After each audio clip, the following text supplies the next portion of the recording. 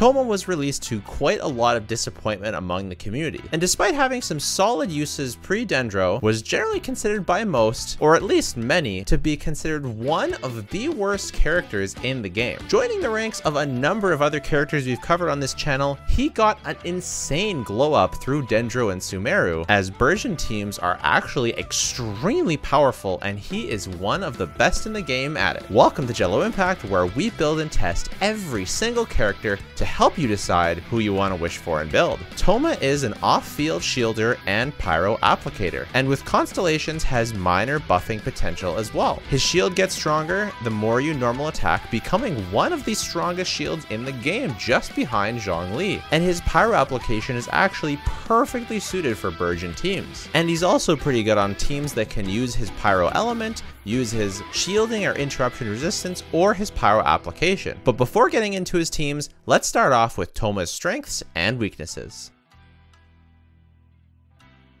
I'd say one of Thoma's biggest strengths is his pyro application. There's a little bit of nuance here and I'm gonna break it down for you. Some characters like Zhangling have no internal cooldown on their off-field damage. So every time the Pyronado hits, sometimes multiple times, it will apply pyro. When hitting enemies, however, Thoma's burst does have ICD, so it actually needs to hit 3 times to apply pyro to an enemy a second time after the first time it applies pyro. And generally, that's going to allow him to do less elemental reactions for teams prior to Dendro, which meant that his damage potential was extremely limited. However, this went from being a terrible thing to a very good thing once Burgeon was released.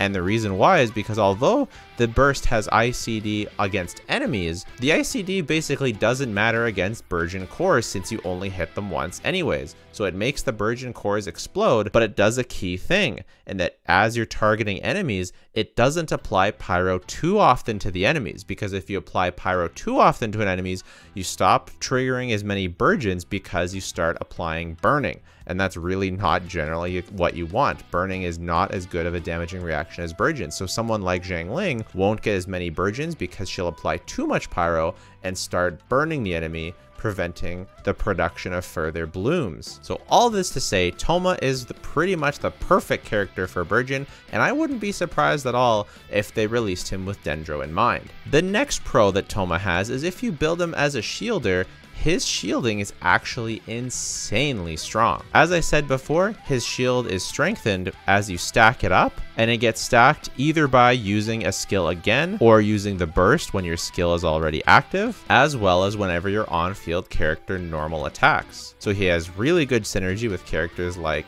Yoimiya, Wanderer, and even Hu Tao. The shield keeps stacking up and refreshing itself, and once it gets to max stacks, it is as strong or very close to as strong as Zhongli's shield, which is insane. He also has a tiny bit of buffing from his Constellation 6, which gives a reasonable 15% normal and charge and plunging attack damage for your on-field character. Because you're constantly refreshing the shield, this buff will pretty much always be active. His final pro is his element is pretty good. Being pyro, of course, allows him to activate elemental resonance, which isn't the best elemental resonance, but it's still damage, we take it, as well as applying pyro for VV Vapes, for Burgeons, which we talked about already, and he just generally puts it to pretty good use. The weaknesses, I would say, is it's a pretty small amount of damage and small amount of buffing. 15% damage bonus is the best type of damage you can generally give, but 15% is like, it's not huge. It's not nothing, but it's not absolutely massive either. And coupled with his subpar personal damage, aside from Burgeon teams, he's generally a damage loss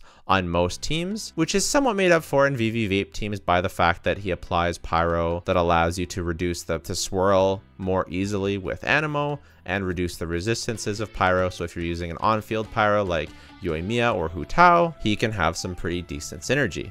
But the small buffing and the low damage really does impact how much he can contribute to a team. The next con is that he requires normal attacks to make his shield strong, so that reduces his synergy with charge attack characters only, like Gan Yu, or any future charge attack bow users, it would be really hard to use Thoma on those teams because you have to weave in normal attacks. You can play him with Ganyu, but it is really scuffed, and I really don't enjoy it, and I don't recommend it at all. Another con is he is fairly constellation dependent, mostly because his constellations decrease his energy recharge requirements by a lot, especially Constellation 4. I personally found him kind of subpar pre-Constellation 4, at least before Dendro, and once I got Constellation 4, I felt he was a valuable asset to my teams. Now that we have an idea of what he's good at and what he's not, let's talk about what teams he's going to fit into. Starting off with his Burgeon teams, these are definitely the teams that Thoma is the biggest star in, contributes the most damage, and they're generally his best teams overall, if you can deal with the few caveats that they have. The main form of Burgeon that I play and that has the highest single target damage, as well as really solid AoE as well, is this one here. The issue I have with it is the lack of survivability, and so I have switched out Fischl for Baiju, and I really like this, especially in AoE. In single target, it definitely loses a lot of potency, and you can also go for something like this, which also loses some potency in single target, but again is quite good in AoE. You can run quite a number of different characters in this last slot as well. You could also try something like this. I think this would be actually quite interesting, but I don't have Child yet, but you can bet I'll be trying it when I do. There are some other options you can choose for the final slot, but those are the main ones that I would go for Thoma, and I really like this team. Does a lot of damage, it's a lot of fun, and you've got quite a few different options, and it's pretty free to play friendly. The only 5-star you actually need is Nahida. One of the bigger downsides is that it's an AoE team that doesn't have a grouper, and so it's not always the best in AoE, but it is really high in single target. However, if you're going to do a single target team, you can always switch out Thoma for Kuki, and Hyper Bloom is going to generally perform better in single target. It does require, again, some skill to manipulate the enemies since you don't have grouping, so if you are playing an AoE, you're going to probably need to learn more about enemy attack patterns so that you can take advantage of that AoE. But it is a really fun team, and as long as you either run this team and be careful about not dying, or switch one of these two characters out for a more defensive option, I would say Thoma and Nahida are pretty much necessary for this team to function at a high level. Then you have some great options for you with this team. The second team he has is a VV Vape team, and VV Vape means Viridescent and Venereer and Vaporize. So Yoimiya is doing the vaporizing with Yelan or with Xingqiu as well, and Kazuha is providing the Viridescent Venereer on this team. You can also run the same team but with Hu Tao instead. You're generally going to want to choose Xingqiu for Hu Tao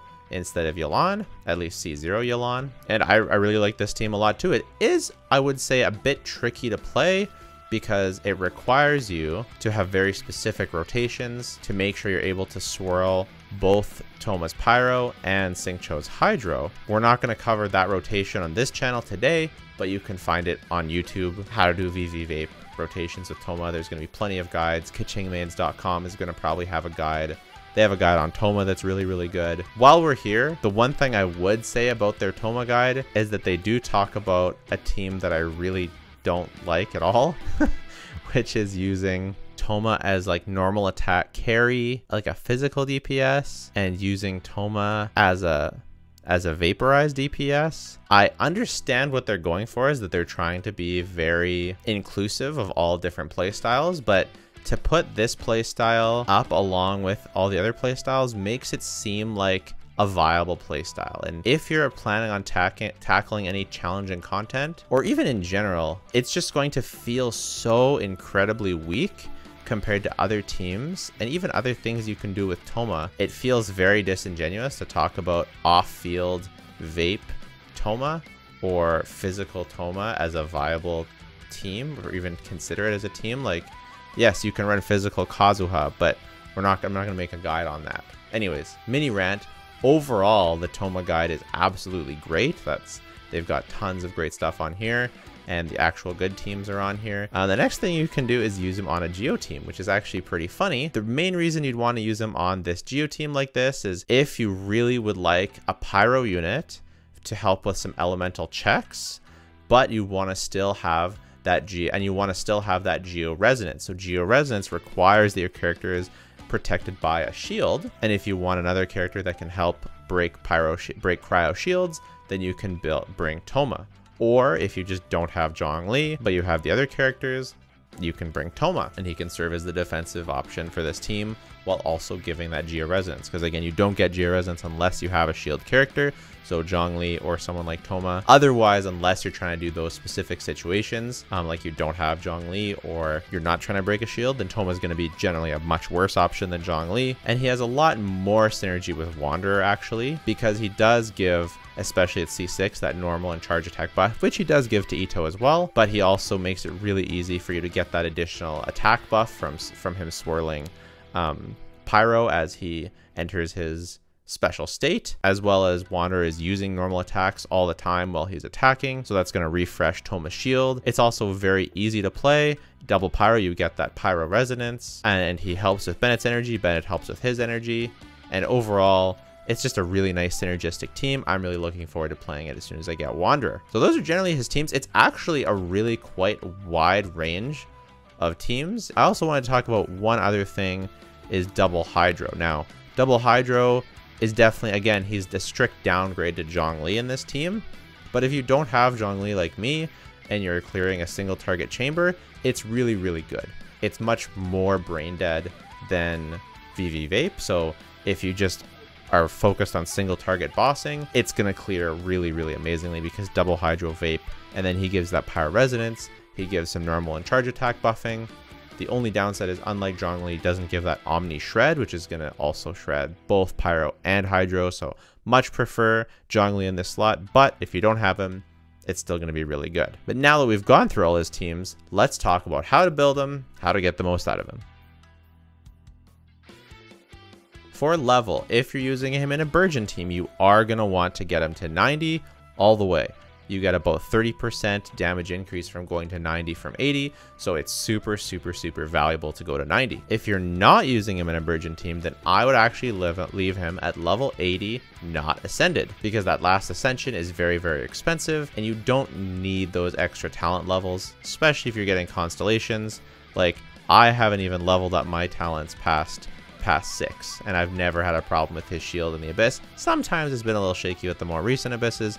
I will probably get his shield, get his talents up at some point, but I'm pretty happy with 9 and 9. He has been very, very strong for me. I do recommend leveling them to level 8. For weapons, his actual best weapon for Burgeon teams is going to be the Catane Cross Spear. The Catane Cross Spear gives him both EM and a passive that regenerates energy for him, so you don't need to focus as much on energy, which is really, really, really, really, really, really valuable. If you go for something like a Dragon's Bane, which gives as much damage as the Catane Cross Spear, but no energy, you're going to need a ton of energy recharge substats to make up for it, or you're going to have to use an energy recharge main stat on your artifacts, which feels bad to do. So for Burgeon, definitely craft up that Catane Cross Spear and get it to R5. Super worth doing. And there's not all that many other pole arms that you're going to want to craft, so it's definitely worth it for that one. Even out of 5-star weapons, that's going to be your by far the best choice. Other choices in Burgeon, again, going to be those EM main stat weapons, as well as ER weapons, potentially. I've been using my ER weapon just because I haven't crafted the Catane yet, and he's been 36-starring the Abyss with the Fav Lance, which is a huge damage loss. So my clear times that you're seeing in this video are going to be even better once I actually get him maxed out. For his shield support playstyle, I do recommend the Favonius Lance. It provides a ton of energy to him as well as a ton of energy to the team, and it's generally very, very, very, very good. If you're using your Favonius Lance on someone else, other energy recharge polearms are going to be really good. Even the prototype Star Glitter is going to be a good choice for him. And if you already have a ton of ER substats, you can go for something like the Black Tassel to further increase his HP. For artifacts, once again, it depends on if you're using a Burgeon or non-Burgeon team. For Burgeon teams, you're going to want to go with one of generally 2 sets or 3 sets, I guess. The best one is the Flowers of Paradise Lost set, but it is a very small increase over the Gilded Dreams. The most important thing is to have a full Elemental Mastery set. So I would generally only recommend the Paradise Lost to specifically farm it if you're also going to be getting Wanderer in particular, because it's obviously in the Animo Damage bonus, or maybe Zhao, because otherwise the Gilded Dreams is just so much more high value and you can just go for Elemental Mastery main stats. But if you absolutely want to max him out, yes, the Flowers of Paradise Lost is going to be the max damage. If you don't have full sets of either right now, or if you're working your way to, Two-piece Elemental Mastery sets are going to be good options. So 2-piece Gilded Dreams, 2-piece Paradise Lost, 2-piece Gilded, 2-piece Wanderer's Troop. Those are going to be fine choices and still get you very far. For constellations, once again, all of his constellations are honestly very good. Every one you get is going to be a pretty nice upgrade, like increasing duration, decreasing cooldown, increased level, increased energy, increased level, and then damage bonus. Like, he has really stacked constellations. He gets a lot better with them. They're not absolutely required. Burgeon teams are the most viable without constellations. As a shield bot, I highly recommend at least C4 and then C6 to really feel like a complete character. And Burgeon will feel best at C4 because you don't need to use as much energy recharge on him. Now that we've covered how to build him properly, let's go over some tips on how to play him properly. My number one tip is to make sure that you funnel your skill energy properly. So you're going to skill and then burst, and that way your character is catching your particles before he bursts. You can see he's already almost all the way back up to full energy. It does two things. Is one, it takes more time on field, which means less time for your main character to attack. And the second is using your skill first, and then your burst means your skill actually gets an additional refresh. So it's extra important for Thoma that you skill first and then burst, more energy, and a stronger shield right away. The next thing you want to do is make sure that as you're doing your rotation, even if you don't normally normal attack on a character, it can be good to quickly throw in a normal attack as you're setting up your rotation. So if I was, dropping his skill and I switch to official, I might throw in a little normal attack in there just to get his shield starting up. You don't have to do that. It's not always optimal, but I often really like it, especially if you have Xingqiu on the team and you've already used his burst. Then you're going to be getting more rain swords as well, so it's not going to be a damage loss. And generally you're just building up his shield, so by the time you get to your main attacker, you've already got some shield stacks built up and he's going to be stronger. The final playing tip I do want to talk about, but I'm not going to, is his VV Vape rotations. There's just going to be better guides out there that are strictly on rotations, and you just want to go look those up and follow those rotations to a T, whether it's chingmaze.com or whether it's someone else on YouTube. There's lots of rotation guides, so go check those out. So let's talk about Thoma's value, how he feels to play, how strong he feels as a character, and my overall final impression on him. Thoma to me feels like a solid B+, A- type of character. He's not absolutely insanely strong, but his Burgeon teams do a lot of damage. He's a really big part of them, and he's generally really good. He's also a pretty decent buffer, a pretty nice stopgap for a bunch of teams if you don't have Zhongli, and a pretty solid option on like Wanderer teams, VV Vape, Hu Tao, and Yuemiya teams. My biggest problem with those teams is that Zhongli and Double Hydro is just generally so much easier and so much better and just feels better to play overall. So I think his value really comes through as a bird user. I would say that his value highly depends on whether you plan on building Kuki for your team or not. Because if you're already building Kuki, it's like, do you really need a Burgeon team in addition to a Hyper Bloom team? I guess if your other team is really single target focused, then you don't really want two single target focused teams, and Burgeon can be a better choice. So overall, I would say his value is pretty good depending on what characters you're using. Basically, it's just if some of these teams seem appealing to you, then you can go for them. I think the only team that's really unique to him and then where he's the best at is the Burgeon. Maybe Wanderer, although Layla could be argued to be better than him. I think it's a bit of a toss-up as to which one is actually fully better. And I don't think like every account needs a Burgeon team. So it's not like, building Fischl or something like that and building a Xingqiu where that every account should build them. But he is a really excellent choice if you decide to. And his teams feel very strong. The thing that I don't like about his Burgeon teams as much, again, I've already talked about a little bit earlier, is because if you're building it for EM, his shields aren't as strong and there's not always a perfect defensive slot to put in there. But nevertheless, he's a really good choice. He's very strong. He has good value. His teams do a lot of damage, and for very little artifact investment, you don't need to min-max crit stats. That's something I really should have put in my pros list. You don't need to min-max crit stats for this guy. So overall, good value, feels strong, really solid character. For future prospects, I'm honestly not sure. I think that, any new Hydro character has potential of working on a version team, you know, more AoE Hydra application. Maybe if Focalors does something like that, or Furina, I think is her other name, I'm not sure. Some other normal attacking characters that want a pyro unit on the team could increase his value as well. Wanderer sort of came out of nowhere and surprised us all by having really good synergy with Thoma, so that was really, really neat. I'm not sure what future prospects he could have. Let me know what you guys think. And finally, for overworld and aesthetic, I think having shield characters is really, really underrated for the overworld, especially fighting weekly bosses like Ajdaha or Signora. Having a shield character is really, really useful, because even I die sometimes on those weekly bosses, because if you're not paying attention properly, you can absolutely get clapped randomly by some big damaging attacks. And having a good shielding character like Thoma on your team, you can even combine him with Bennett in the overworld, because you don't need to min-max your teams as much. And then that helps with his energy recharge. I would definitely, for the overworld, give him energy recharge Sands and energy recharge weapon, so that you're always making sure you're getting his burst on cooldown. Then you can run him with Bennett, and you're just never going to die. And that's really, really useful for those overworld bosses, especially if you're newer. It can be really, really helpful to have that interruption resistance. He's just like a mini Zhongli, so he's really, really perfect for the overworld. Really, really like him for that. I love his aesthetic. I love his boots and his cloak, and I like his animations and his cool kicks that he does. He's really, really neat character, and I'm a big fan of Thoma. Let me know what you guys think. If you want to see where I put Thoma on my tier list, I made a really great tier list, and it's going to be right over there. I basically started my channel to make tier lists because I was talking my wife's ear off for an hour a day talking about which character is better than what. So I started this YouTube channel to talk about my favorite game. So if you've been enjoying the content, definitely consider subscribing and check out that tier list over there. I had a ton of fun making it, and I think it's the best one on YouTube. Take care.